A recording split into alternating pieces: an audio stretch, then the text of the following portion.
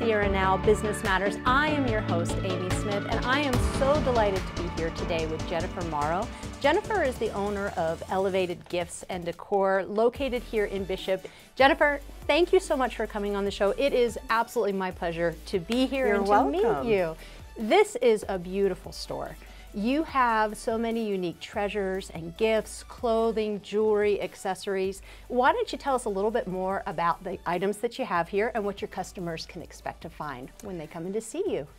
I would say the main thing when you come in that you can expect gifts and decor for the outdoor lifestyle. We have a little bit of everything. That's one of the things I say as soon as they come in. We got a little bit of something for everyone. Clothing, gifts, decor. We have environmentally friendly products, which is a big important thing for us. We get our products from small businesses, and we have local vendors, local makers that we are now carrying in the store.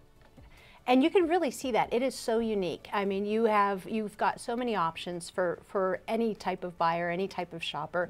I actually came in December, and I had a great big long Christmas list. I didn't know that you were here at that point in time. I walked into your store and I was so impressed. And I have to tell you, you made me look so good on Christmas with all the gifts that I picked up here. So thank you for that. You're welcome. Why don't you tell us a little bit about where you find all these treasures? You mentioned local vendors. I'd love to hear more about that. Once January came around and the holidays were over, we were able to focus on getting local vendors in. We now have handmade candles from Lone Tree Candle Company.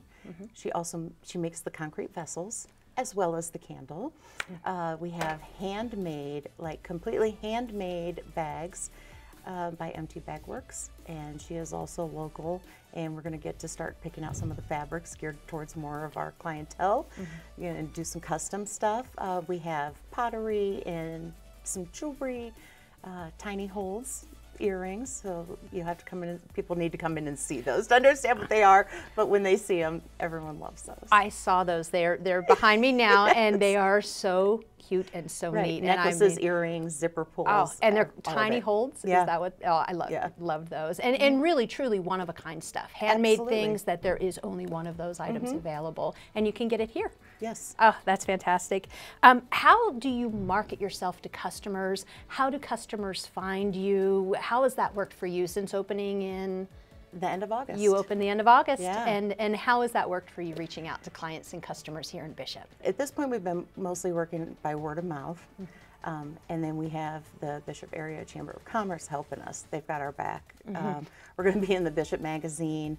We're going to be in a little flyer that they're putting out for art and antiques and gifts for people during fishing season that may not fish but would like to have something else to do in town. What additions to your inventory can we expect in the future? More local vendors, but the thing I'm most excited about is I had 2 weeks ago took a trip back to Indiana, where I'm from. And went to the antique stores there, some of my favorite haunts back in the day. So we're going to have some really cool vintage items, because we do have some vintage in here. It's kind of got to go with the feel that we're offering in the shop and everything like that. So some new unique finds that you might not find in California. And you and I were talking about that earlier, because I'm from the East Coast, and there are huge antique stores back there, antique depots that have different vendors offering all kinds of stuff, but I've never seen it in California.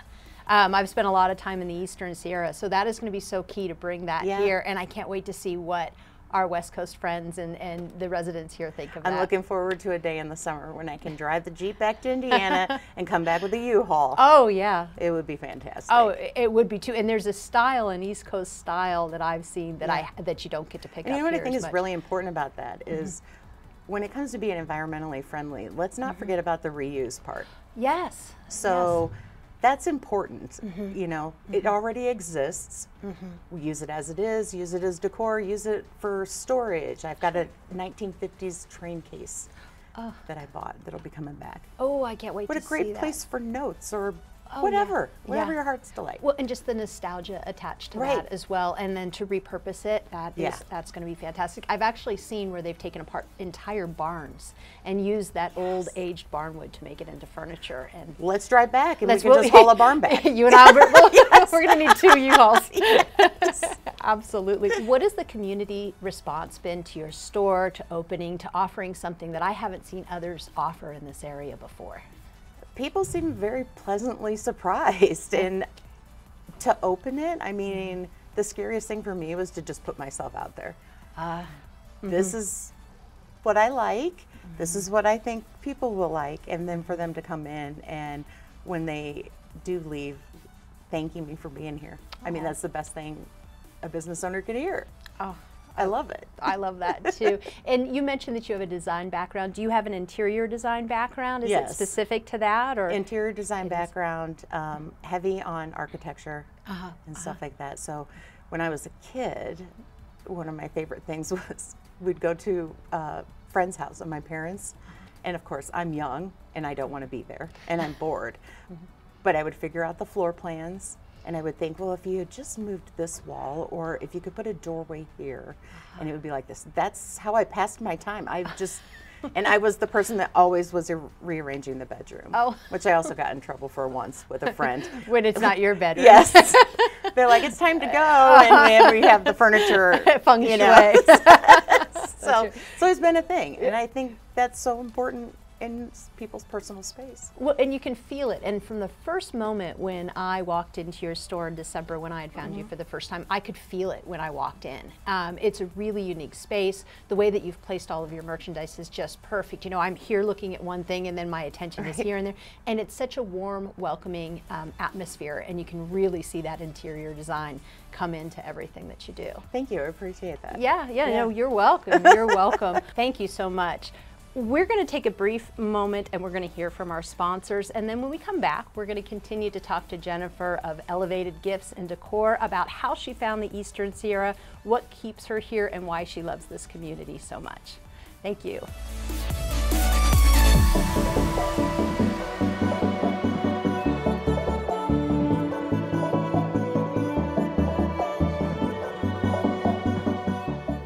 Since we did the interview, we have moved to downtown Bishop, right on Main Street, just behind Looney Bean. We're open every day, 9 to 4, except for Wednesdays. Can't wait to see you.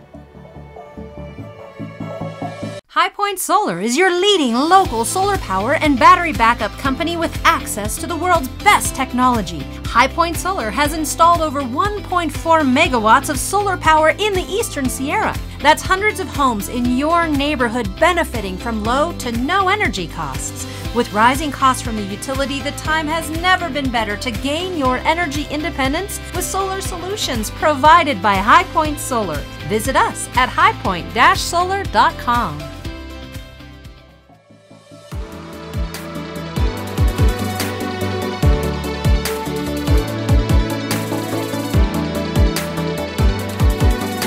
Welcome back to Eastern Sierra Now, Business Matters. I am your host, Amy Smith, and we're going to continue talking to Jennifer Marrow of Elevated Gifts and Decor.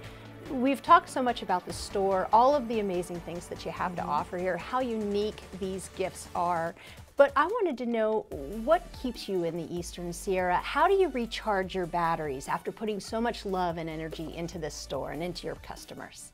I think, and this place makes it so easy, one of my favorite things to do is to hop in the Jeep, drive out to the tablelands, shut it off, and just be out there. There's no noise, there's nothing, and to just really feel grounded and just make it all stop. And it doesn't take long. Yeah. Because everything here is so grand.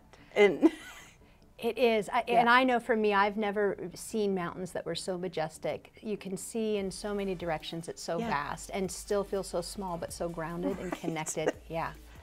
So the tablelands, and you're in your Jeep, and you have Jeep memorabilia here, and T-shirts and things too as well. So now I know where the Jeep and connection is. One of my favorite things has been the people that come in and talk about their Jeeps. And it's a lot of women. Yeah. Oh yes. And I think I've provided a space where, like, I'm a woman too. We're not gonna judge or talk about, well, do you have this or not say that or whatever. And just to hear and see the joy of, like, we're out, we're crashing through puddles, we're doing our thing.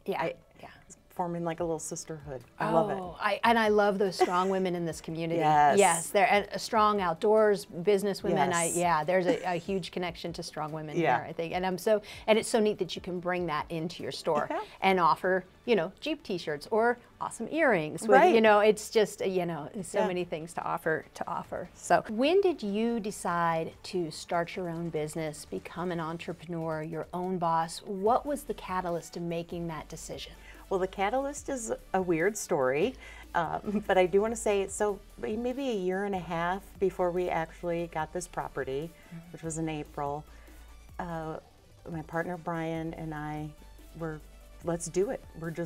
And you kind of prepare and you think, I need to know everything, and you're never going to know everything. I learn something new every day.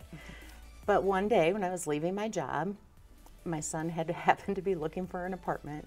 And I was walking out the back of Good Earth, and this single piece of paper comes flying up, and I thought, pick that up, obviously because we should pick up garbage, but it might have a listing for an apartment. And instead what it had was a listing for this place. And I was like, that's our sign. Oh. Let's do it. Oh, it's meant to be. It's magic. Oh, I love that. And then within 24 hours, we had secured the place. Oh. And here we go. That went very quickly. Yes. It did. What do you think are the biggest challenges to running a successful business in the Eastern Sierra? I think obviously dealing with the ebb and flow of the traffic coming through town.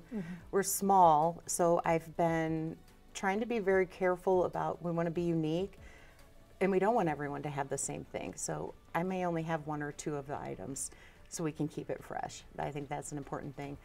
And I would say, not being from here, I just don't know as many people, as I did when I would take on some project back in Indiana.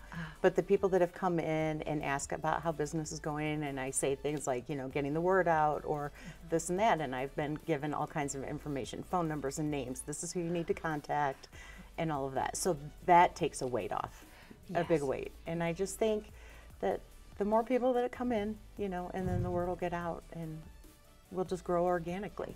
I really appreciate that because you do feel it when you're here. The energy that this place has, it's a little bit more than a store. There are so many interesting things to look at, to shop for, to give as gifts, so I completely understand what you mean. If people just come in, they're gonna love it. They're gonna find 10 things they didn't know that they needed for themselves and for their loved ones. I also think being in a small town, have to be open to offering things that might be out of the box. Yeah.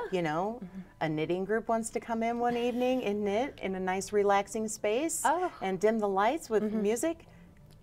Fantastic. Sign Book me clubs, up. anything. Yeah. And I've even told some of the younger women that come in and check out some of the baby stuff that we have, you're welcome to come back without the baby. Sit in one of the chairs, scroll through your phone, and just take a break. Oh yes, and as mothers, I know how important that, even 15 minutes for your own self, your own quiet space. So, oh my goodness, that's so valuable. That's going to be so valuable to so many people.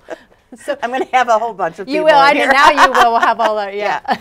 So what advice do you wish you had been given before opening the store? Just kind of going in blind, knowing that no matter what, you're going to have to figure it out. That you're going to have to figure it out, and what it will become, you just have to kind of follow that path and be open to changing, not being stuck in, this is how I want to do it, this is how it'll be done. Yes. We've been open 5 months and probably had 20 reincarnations of where everything goes, how it's going to be set up and all of that. And that's part of the fun of it too. Well, and it's part of the fun of being one of your customers is you can come in and you can see it change and you can see new things and new vendors. And I mean, it's always interesting, always something new to see when I visit. So I appreciate that too. What advice would you give to an entrepreneur that's in a position, maybe not this type of store, but that wants to step out on their own, step off the treadmill and make their own way? I think one of the most important things, and then like I had mentioned Brian, is that you need somebody in your corner to bounce ideas off of that understands that when you say some of these craziest things, like that they understand that you're going to reel yourself back in. But I think you have to go so far sometimes so that way you realize, if I pull back just a little bit, that's the perfect spot. Yes. And that goes to design and products and just life in general. You gotta push, and then you can be like, there it is. There's the spot. Yes. But you can't know it until you pass it. Yes, you've got to go for Right. it and then adjust your balance and adjust. Yeah, back it up. Yeah, yeah. Oh, that is great advice. I love that advice. Yeah. What- And to be yourself. I think that's the most important. and be true to that authentic self. Yeah. Yeah. What goals do you have for living here in Bishop, for the community, the store? Where do you see yourself? How do you see yourself moving forward? Obviously would like to have more products and get bigger and offer all of that, but the thing that has happened recently that's one of my favorites is the chance to give back to the community. Because I think helping that, like I said, I've done the fundraising and all of that, and I know how important that is and how hard it is to go and ask for the help from businesses. Nobody likes to do that. Yes. But when I had my first donation for an event that was going on, I don't even remember what the sales were that day. I was like, we made our first donation. I was so excited because that's community. I mean, it's everything. And we're small and we have to rely on each other. And whatever we can do to help each other out and support other businesses, things like that. I mean, if we all help each other, then we'll all do well. Yeah, and that's one thing that I noticed coming into your store, because I've seen, I've been in other stores where you have a very high quality merchandise, but your price point makes this store affordable for everyone. And did you want to talk a little bit about the price point, about what we can see when we come in, or the affordability of such unique items? Well, it almost kind of creates a flashback of when I was in design school, and I had a professor, he was asking us what we all wanted to do with our design, and I said I wanted to design for regular everyday people, and he told me I was crazy and that wouldn't work, meaning you need to work for people with all the money and do all of that. Well, design's been a huge part of my life, and creating comfortable spaces and having nice things. You don't have to have a lot, but if you're going to buy a candle, a nice candle, something that you enjoy. So I've tried to provide those products here, keep the prices. I think people would be surprised when they come in to see what the prices are. Jennifer, I can't thank you enough for talking to me about what's brought you to the Eastern Sierra, about the store, about your goals and everything moving forward in the future. And if we don't have anything else to share, I really want to go shopping. Okay. Because I see like 5, 10 things. I need to go. It's very hard to sit here and not shop. So it was really my pleasure to meet you. Thank you so much for coming on the show and sharing with us. And I can't wait to hear about everybody else that gets to come in here and have this experience too. So I just want to thank the Bishop Area Chamber of Commerce for everything that they've done to help us get going. We kind of just hit the ground running, not knowing exactly what to do. They're helping us with our advertising, getting the word out, and we've had plenty of people come in and say that the chamber sent them. So thank you.